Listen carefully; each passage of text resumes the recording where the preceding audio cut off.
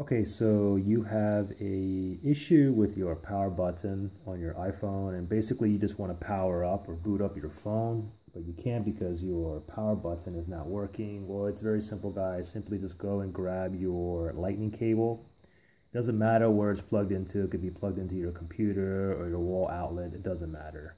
Just simply plug it in, and there you go. Now, the only thing is, if your iPhone has less than 3%, then what you have to do is you have to plug it in and you have to wait for it to get at least 3%, and then your phone will automatically boot up. And that's pretty much it. Any questions, just comment below. All right? Thanks, guys.